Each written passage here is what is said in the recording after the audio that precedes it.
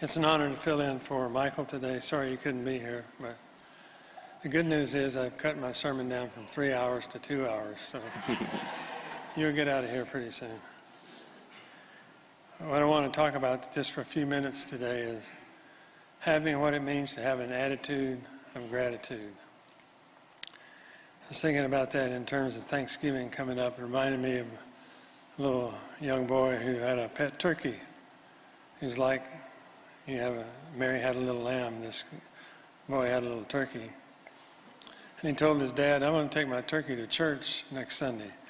He said, oh, no, you're not. He said, why is that?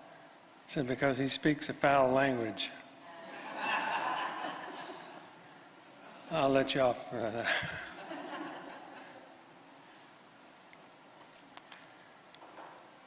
There's a song that's played on the radio, a contemporary Christian song several years ago, but it was called If the Healing Doesn't Come. And I want to read the words to it because you may be in a place now where you're looking for an answer from God for a physical ailment or a financial ailment or a relational ailment. These words may be exactly for you. I love them. Sometimes all we have to hold on to is what we know is true of who you are. So when the heartache hits like a hurricane, that could never change who you are. And we trust in who you are, even if the healing doesn't come. And life falls apart, and dreams are still undone. You are the God, you are good, forever faithful one, even if the healing doesn't come. Lord, we know your ways are not our ways, so we set our faith in who you are. Even though you reign as high as heaven above, you tenderly love us, we know your heart, and we rest in who you are. Even if the healing doesn't come, and dreams are still undone, you are God and you are good. Forever faithful one, even if the healing doesn't come, you're still the great and mighty one. We trust you always. You're working all things for our good. We'll sing your praise, even if the healing doesn't come. And life falls apart and dreams still are undone. You are God and you are good, forever faithful one. Even if the healing doesn't come, you are God and we will bless you. As the good and faithful one, you are God and we will bless you. Even if the healing doesn't come, even if the healing doesn't come. So I offer that today as not a downer, but as an encouragement for you if you're dealing with an issue that you need God's help. Those words, even if things don't turn out the way you had hoped they would or the way you had planned in your mind, God has a plan for each and every one of us, and it's good. His plans for us are good and not for evil. So how do we deal with finding and living with an attitude of gratitude? We should be thankful even if we're in difficult circumstances. This kind of thankfulness is faith. Sometimes we read the story too quickly of the 10 lepers. Slow it down and picture it with me. This is one of those stories in the New Testament that I can easily picture the 10 lepers coming to Jesus. And when he heals them, they're so excited. 9 of them took off, and 10 of them took off, and 1 came back to offer thanks for what God has done. So we start with 10 men who have the worst disease of their day. Martha's parents, my wife, for those of you who are visitors, were missionaries in Liberia. And across from the compound where they lived was a leper colony. And she described what she saw there. It can be grotesque. They can lose limbs. Some lose their hearing. All lose their hair. It's not a pretty picture. But leprosy attacks the body, leaving sores, missing fingers, missing toes, and damaged limbs. In many cases, the initial pain of leprosy gives way to something more terrible than that, a loss of sensations in the nerve endings and a loss of feelings. Entire limbs can simply fall off. It is assuredly a most horrible disease. We don't hear much about it these days, but it still exists in Africa and other places. Beth Moore, whom is now an Anglican, by the way, in her book, Jesus, the One and Only, tells of an occasion she had to be near a modern-day leper colony. Something within her had always wanted to minister in a leper colony. I can't say that's always been one of my desires, but her trip overseas had given her the first opportunity to be near such a place. She walked by the entrance 3 times. She saw those who were suffering. She begged for a chance for her to be able to go inside, but she could not. The reason? The smell overwhelmed her. She could not work up the stomach to go inside the colony. She could not bear the thought of witnessing for the Lord, but at the same time becoming violently ill because of the smell and facing the human beings already acutely aware that they were different. The trip passed and she was not able to go inside. And I think we gained a new appreciation of how bad this disease must have been in the days of Christ. It wasn't just the grotesque damage or the attack to our sight. It wasn't the loud cries, the attacks to our hearing. It was also the smell of rotting flesh, decaying flesh, and even our sense of smell. The emotional pain of a leper, however, must have been worse than the physical pain. I know that would be true. There could be no contact whatsoever with his children or grandchildren. No contact. Immediately he was removed. When the leper was approaching people who were not diseased with leprosy, they were required by the law to cry out, "Unclean, unclean, unclean," to identify themselves as someone you don't want to be near, someone you didn't want to touch. But after Jesus touched them and healed them, 9 of the 10 were not unclean anymore, but they were ungrateful. They didn't turn around and go back to thank Jesus for what he had done for them. Lepers tend to room together, looking for food and begging for assistance from a great distance, learning to yell in loud voices. When they cried out, "Unclean, unclean," it was to the top of their lungs to give warning to those who were to encounter them along the way. If you watch the Chosen series, there's a beautiful passage where a leper comes and is healed by Jesus. To his surprise, he took off praising and thanking God. What would it have been like to have been removed from your friends and family for a lifetime and to have been forced to announce that removal on a daily basis? It must have been horrible. And yet in this account, 10 men encountered Jesus and hear him say the most unusual things. "We want to be well," they scream at Jesus. And the great teacher Jesus said, "Go and show yourselves to the priest." The local priest did more than leading worship on each Sabbath. He was also something of a health official. If a person was miraculously healed of leprosy, it was up to the priest to inspect their body to test for a complete removal of the disease. The person would have been cleansed, and at that point, it would be fine for the leper to see his wife again, to hold his daughter again, to work again. If the priest gave him the okay, he would be healed. Now Jesus said to the lepers, "Go and show yourselves to the priests." They look down at their bodies. The hands of one man are still mangled. Another man looks at his leg, which ends with a filthy rag at the knee.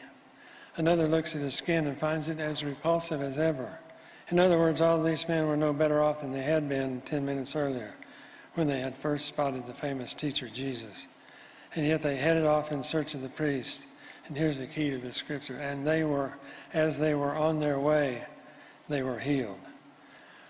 What God sometimes requires for us is to move when it doesn't seem like we're able to move, or to thank God or have an attitude of gratitude when it doesn't seem possible that we have to thank God for. But it said as they were going, they had the word from Christ that they were going to be healed. But they weren't healed until they took off and started walking toward their destination. And then one of them to return to give thanks to the Lord. On their way they were healed, but a crutch tipped on a filthy rag and it fell to the ground. The leg was back, healthy, whole, and complete. The skin cleared and the tiny hairs on a forearm turned from snow white to brown. One looked at the other, another looked at the rest, and they started to scream with delight. The smiles broke into cheering and a sweet madness. They raced off in the distance, not believing that the nightmare was over. But in order for the miracle to happen, these men had to start walking in faith before their circumstances had changed one tiny bit.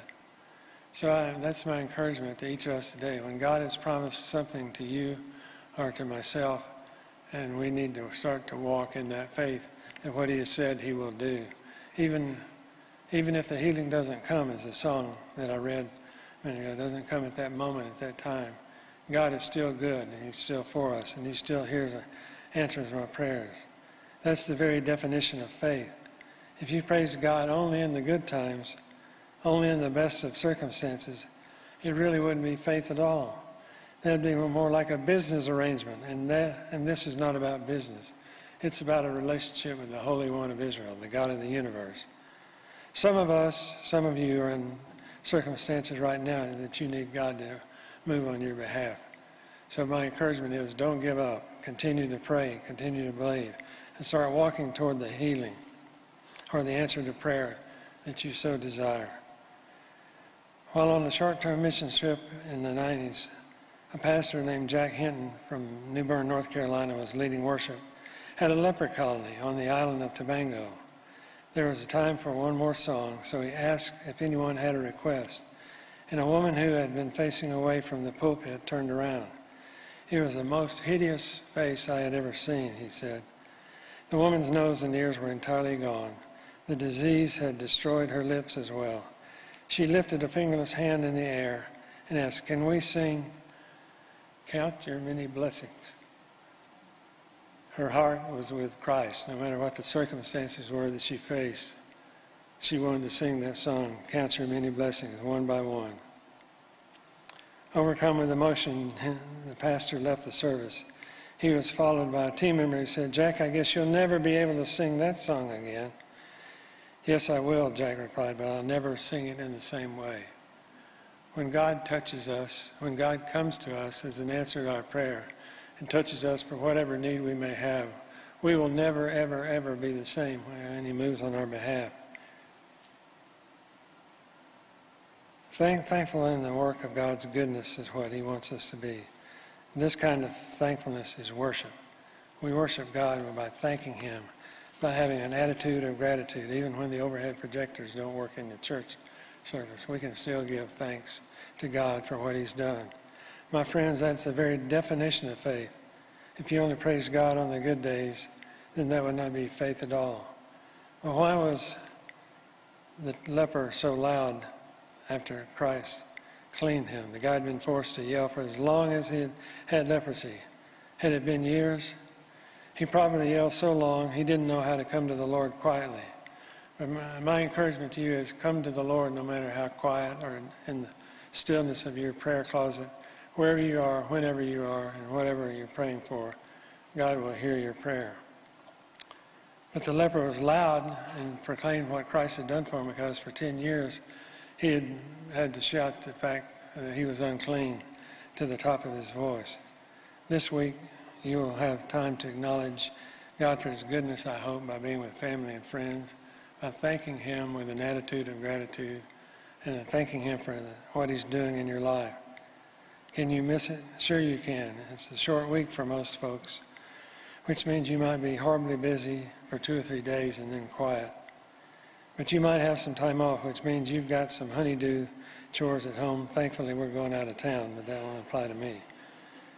There may be tasks at church that we're called on to do. There may be tasks that a neighbor needs help. If you're hosting a family, you've got to cook. You've got to get to the grocery store. You've got to call the turkey helpline again and again to remember how to get it done. I had that 800 number at one time. It's Butterball. One healed leper came back. One caught himself in the midst of the celebration, and he returned to Jesus. He reversed his steps, put his family first, on hold, with the priest on hold, and came back to the cause of this celebration.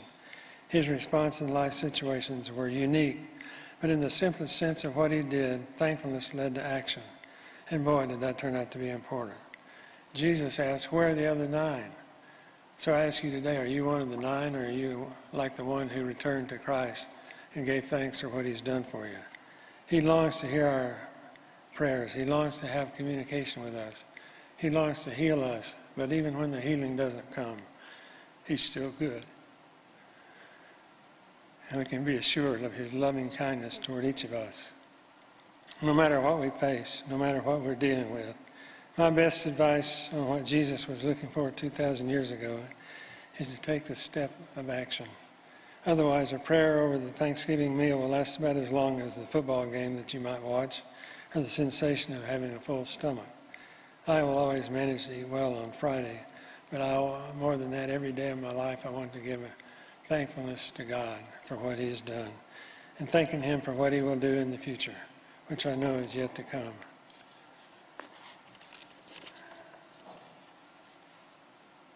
Look at one more word. In verse 19 of Luke 17, Jesus said to the very thankful man, "Rise and go, your faith has made you well." Has Christ made you well today? If he hasn't, don't give up hope. Continue to pray for him and pray to him and call upon his name because he loves you. If you confess with your mouth Jesus is Lord, in your heart that God raised him from the dead, you will be saved.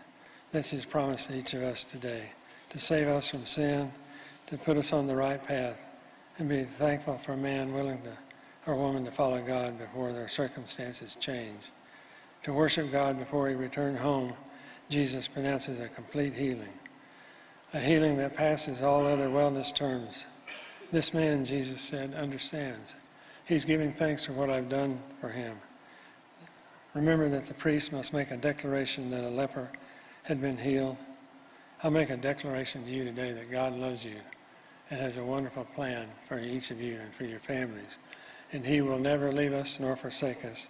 And his healing may not have been seen yet, but rest assured, it's on the way. Amen.